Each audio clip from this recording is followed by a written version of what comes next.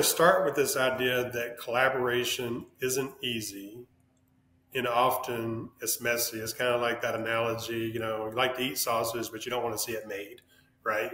Um, working across the public and private sector requires, I would say, a good, strong center of gravity, like really understanding who we are and what our strengths are, and finding organizations, either for-profit businesses, the private sector or the public sector, government entities that has similar goals in mind, and make sure that those goals are centered as well. So they're always the North Star for what we're trying to achieve.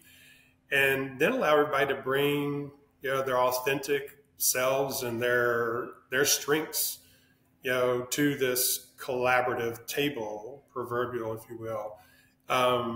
That's critical.